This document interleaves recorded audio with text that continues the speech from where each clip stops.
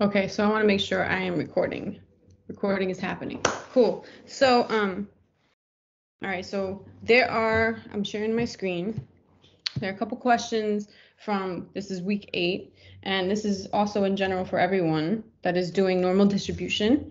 And I'm assuming when I go through this that you have looked at my other videos and, excuse me, and you know the difference between, like standard normal distribution and, like regular normal distribution when it's not standardized. So, excuse me, if you don't know, you have to check the other videos or do your research, because I'm gonna speak as if you do know, okay? And speak as if, you kind of know where I'm coming from and how I represent and how I talk about these things. So I do have videos that talk about standard normal distribution separately, and then basic normal distribution by itself as well. And then now I'm doing particular examples within normal distribution. So first, looking at this, okay, the average American man consumes 9.8 grams of sodium each day. Suppose that the sodium consumption of American men is normally distributed, okay? So that means it's normally distributed, it has that standard normal distribution curve, it's symmetric, it's bell-shaped, the center is the mean, with a standard deviation of 0.8 grams. So, pause. I know average consumption, I'm going to put that up here, is mu for the population of men, 9.8 grams, okay, of sodium. It says it's normally distributed, good to know, I need to know that. With a standard deviation for the population, sigma, of 0.8 grams. So I'm really hoping that I talk about this in my videos also, the notation between X bar and mu. X bar is sample mean, and then mu, this is called mu, population mean. This is population standard deviation. So you go back again and check the videos, check, what you need to check to determine notation if you're not sure, but this is population mean, population standard deviation. Okay, so they gave me this information already. Which means actually that I'm normally distributed and symmetric, and the center of this curve is the mean 9.8. I'll show you when I actually draw it down here for the examples, okay? So suppose an American man is randomly chosen. Suppose one American man is randomly chosen. Let X be its distribution, the amount of sodium consumed. Round all numeric answers to 4 decimal places, right? We want to know how to round. What is the distribution of X? This is only asking, and this is how we represent the distribution of X, which represents the amount of sodium consumed for men. The distribution of X is normally distributed with a mean of 9.8, comma, and a standard deviation of 0.8. That is all this question asks. This is how we represent the distribution. Represented by X, our random variable. It's normally distributed, and then this is my mean and my standard deviation. It's nice, basic. It's not standard normal distribution. It's a nice, basic, normally distributed kind of situation. So this is all that this question is asking for. When you get into the central limit theorem, then maybe these values will change a little bit dependent on your situation. But for now, this is just mean and standard deviation. That's it. And they give you that. Find the probability. Now, again, if you've seen my videos, they're asking for probability. That means they want area. Okay? If I want probability, I want area. So let me draw this curve. I'm normally distributed. The middle of this curve is 9.8 grams. This is a normal distribution curve, and I want probability, which means I want area.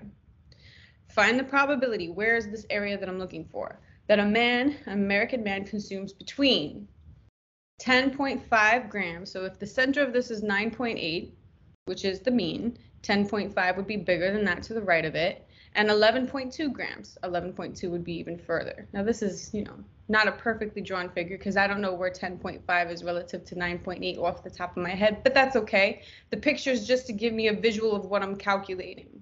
So I want a probability, which means I want an area of the situation that American man consumes between 10.5 and 11.2 grams of sodium per day. So that means I want the area between those two values.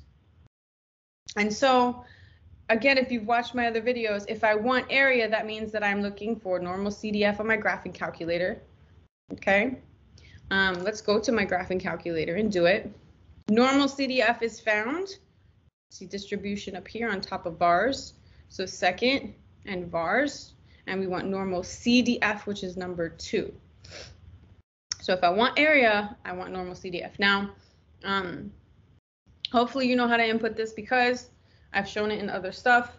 Lower, so the lower portion of the area in this case is 10.5. Oops, 0.5. The upper portion of this area is the higher end of this little region, 11.2, 11.2. And then my mean, what was my mean? 9.8, and my standard deviation was 0.8. The only time I have a mean of 0 and a standard deviation of 1 is if I'm on a standard normal distribution curve or I'm dealing with z-scores, which I'm not here. Again, my mean is 9.8. I was given this, and my standard deviation was 0.8. Okay, go down to paste. And those of you that don't have the TI-84, that don't have, where it asks you for lower and upper, you have to know the order in which you input it, and this is what it would look like for you. So 10.5, the lower bound, 11.2, the upper bound, your mean 9.8, and your standard deviation 0.8. And I like to do this, see this here? Should match this portion, okay? And that'll help with your central limit theorem also. So let's see what we get. Approximately, so we're rounding to 4.1507. 0.1507 is my probability. Now, they don't ask for percentage or anything, so I'm not converting that to a percentage, but approximately 15.07% of American men consume between 10.5 and 11.2 grams of sodium per day. Okay, this is my probability. So again, if they ask for probability, you are asked for area, and we use normal CDF. Let's look at the next question here. I wanted to do these two particularly. I get it. And then I have one more after this that I want to do particularly as well. The middle 20% of American men consume between what two weights of sodium? So now they're asking for the weights of sodium. They're asking for grams, right? They're asking for the grammage. How many grams? And they give me area. I'm going to say area given, because when I'm given a probability, when I'm given a percentage, that means I'm given an area, which means, and if I know area and I want the values, then I'm talking about using inverse norm. Okay, so I go over this a lot in my other videos, when to use inverse norm and when to use normal CDF. That's really the foundation of this. Normal CDF or inverse norm? Which one is it? Do you want area? Normal CDF. Do you know area and you want the value? Inverse norm. Now, this is a little bit tricky. So 9.8 is the center of this. That's the center, the average grammage. I made it my word. Grams of sodium for men. And so all the values on the horizontal scale here represent weight of sodium. And I want the middle 20%. So middle, 20% is going to be a middle area. And if I'm in the middle, right, then obviously I'm centered.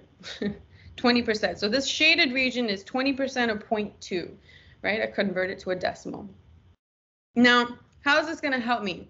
When I'm using inverse norm, if you recall, and we find inverse norm in the same place that we do normal CDF, so distribution, second, bars, inverse norm is number 3, you'll see it asks for an area. Now, some of you have this option where it asks for area to the left, to the center, to the right. If you don't have this option, then you have to do it a specific way. If you do, it becomes easier. But I'm going to show it as if you don't have that option, just so that it's more general for everyone. So I'm going to assume that I don't have this option here because not everyone will, so that, it's more general. Everybody can do it together. So the middle 20%. So assume I don't have that option. Here we go. I need to figure some stuff out. So I'm going to put my red thing here. Now, let me ask you, and I hope you know, that if 100%, right, of all the shaded region is 100%, that's part of the properties of these particular types of curves. That's why the area can be represented as probability or percent. Total area under the curve, which is not shaded here, is 100%. So if I have my mean in the center, then that means that 50% is to the left of that, and 50% is to the right of that. So I might as well do it. 0.5 is this total area to the right. 0.5 is this total area to the left to give me 100% or one in decimal form of the area. So why is that important? I want to find this value here. Let's do this in green. So I'm going to call this x. Okay, let's call it x1. So I'll put x1 here. This is the first one that I'm going to find, which is my lower bound of this area, right? So I want to know what the area to the left of this is. I'm not given that. So I need to figure it out. And the reason that I want the area to the left is because that's what we typically input into inverse norm when it asks for area. So how do I find the area to the left? Well, it doesn't tell me, but I do know that if 20% or 0.2 is between these two vertical lines, then that means that, let me grab another color here for a second. Half of that is here, and half of that is here. So each pink section is 0.1. Each pink section is 0.1, right? Because I'm splitting it in half. So I know that this pink section is 0.1. I know that the area to the left of my red line is 0.5. So I take a total 0.5 and I take away 0.1 and I'm left with 0.4. So all the area to the left of 9.8 is 0.5 and I took up 0.1 here. So I'm left with only 0.4 to the left of x1. So that's how I determine the area to the left of this value here. And I need that because that's what I'm doing an inverse norm with. So my area to the left is 0.4. My mean is, I want to say 9.8, right? 9.8, 9.8, not 9.6, 9.8. My standard deviation was 0.8. I'm going to leave this as area to the left because that's what we're focusing on. Those of you that don't have the fancy 94, if that you have an 83 or something, that's fine. You just have to know the order in which we input it. So inverse norm, always, I'm going to write that here, inverse norm, always area to the left, which was 0.4, mean 9.8, standard deviation 0.8. And it's always assumed that this is the area to the left. So let's see what this lower end, this lower weight is for the middle 20%. 9 point, now it does tell us that we want to round all answers to 4 decimal places. We probably would not think to do that here, but it says it and it doesn't change it. So we're going to take 4 decimals. 9.5973. 9.5973 grams. So my lower point, my lower value that separates the middle 20% is 9.5973 grams. Okay, so that's my first part. What color am I going to use for the upper part? Purple? Purple. Okay, purple. X2 we'll call it over here. X2. So I'm obviously going to use inverse norm again. So now it's just a matter of determining the area to the left of that one. And area to the left of that one starts here and goes all the way over here. Now remember that I said that, it's my kid. Remember that I said that the area to the left of the center is 0.5, right? 0.5. So I'm taking 0.1 more than that. So area to the left of this is 0.6. Now I don't typically like to write my area below, so let me not do that. I like to write it above. So I'm not confusing it with these values on the horizontal scale that represent grams. This area to the left of x2 is 0.6. 0.5 plus 0.1. So my area to the left of x2 is 0.6. My mean is 9.8. My standard deviation is 0.8. x2 is approximately. So let's go back to inverse norm. Hold on a second. bars, inverse norm. Area to the left was 0.6. And then I'm not changing this. It's the same situation. Paste.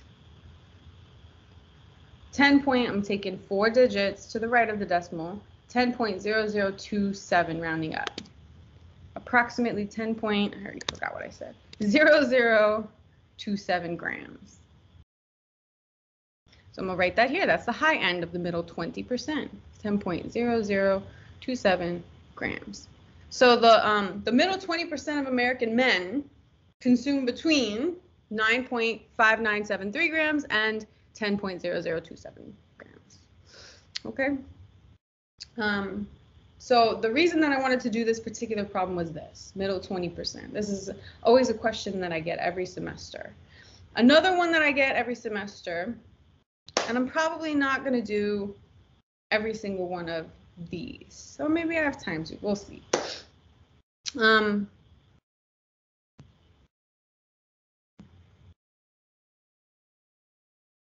I was going to say maybe I'll separate it into a separate example, but you know what? Let's just do it all in one shot. So let's do this. So let's talk about this one. So this is a different example. The amount of time that people spend at Grover Hot Springs is normally distributed with a mean of 63. So I'm going to just go straight here. What is the distribution of x? X is distributed normally with a mean of 63 and a standard deviation of 17 minutes. Mean, standard deviation. Suppose one person is chosen. Let x equal the amount of time that person spends at Grover Hot Springs. So everything is basically amount of time spent at this spring, Grover Hot Springs. So I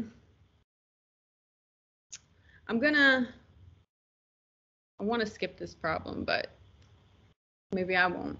Find the probability, I'll do it faster, that a randomly selected person at the hot springs stays longer than 86 minutes. Probability is area. I want area. The center of this curve this time is normally distributed. The center 63, an average of 63. Longer than 86 minutes. 86 is to the right of 63 because it's bigger, and longer is to the right. So I want the area to the right of this. So I'm going to do normal CDF because I want area. And my lower bound here is 86. And my upper bound here is infinity. So I'm just going to use a large positive number. My mean was 63 and my standard deviation was 17. Remember I said this should match this. Let's go straight to normal CDF. Second bars. Sorry. Normal CDF is number 2. Lower bound is 86. Upper bound is a large positive number. My mean was, I think, 63. My standard deviation was 17. And let's see what I get. Round to 4, right? So 0.0880. This is not going to round up because 3 is next to it. So 0.0880. So approximately 0.0880 is my probability. I'm going to skip C. The reason is because it asks for a value. I'm going to go straight to D because this is the question that I typically get from students on these kind of things. So how do I find the interquartile range? How do I find the Q1, Q2? Well, you don't need Q2. Interquartile range, Q3 and Q1. Third quartile and first quartile. So the reason I skipped C is because it's kind of similar in the sense that we are given area and we want to find the value. So I know I'm going to use inverse norm. So let's start with Q1. I guess I can give myself some more space. All right, so Q1 is the first quartile, also known as, if you recall, and these are the answers, so let me give space. Also known as Q1, the 25th percentile, if you remember. Give myself some space. Q1 was the 25th percentile. So if you remember what that means, it means that it separates the lower 25% of the data set from the upper 75%. So if I have a normal distribution situation, which is what I have here, with the mean being the center 63, My standard deviation was given as 17, right? This stuff was given. The lower 25%. So lower 25%. I know percent, I know area, and lower would be all the way down here. So I'm talking about lower 25%. I'm talking about this area being 0.25. And I want to find, I'm just going to call this, we'll say Q1. Technically, it's X, but Q1 is that particular quartile. So I want to find the value here, which is time spent at the hot spring, that has 25% below it. Now, this is easy. Inverse norm is what I use when I know percent or probability or area. I already know the area to the left because it's 25%. I know the mean and I know the standard deviation. So this is like a straight up plug and chug kind of situation. So let's go to inverse norm, second, bars. And area to the left is 0.25 because it's the 25th percentile. The mean was 63. I'm going to have to verify that. And the standard deviation was 17. Yep, 63 and 17. I'm leaving this, right? We're assuming that everybody has the same thing. Area to the left, paste, I get. And we're rounding to 4 digits to the right of the decimal because it didn't change. Our instructions, 51.5337. 51.5337 minutes. So that's my first quartile. I knew I wouldn't have space. I didn't have enough space here. Move all this out of my way. Oh, yeah. Take that out of there. Okay. So 51.5337 minutes is Q1, my first quartile, also known as the 25th percentile. Hopefully you recall, I'm going to do this in green. Actually, can I do pink? I like pink too. In pink, I need to move this down. We're going to do the third quartile. And the third quartile is also known as the 75th percentile. So Q3 is the 75th percentile, which also separates 75%, the lower 75% from the upper 25%. Now again, I'm normally distributed. The center of this curve is 63. The mean is 63. The standard deviation of the population is 17. This represents average time and standard deviation of the time a person spent at Grover Hot Springs in minutes.